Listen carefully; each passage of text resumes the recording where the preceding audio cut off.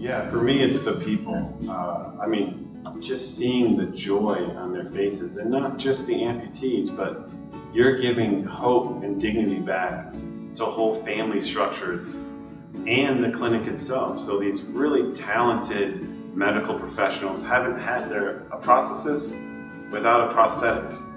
And when you bring a quality prosthetic and just see the joy that they get to do what they were trained to do and what they love to do, it just permeates everything. It's amazing. And so when you help an individual that there is no way, no matter what they did, they would never be a whole person again that could walk.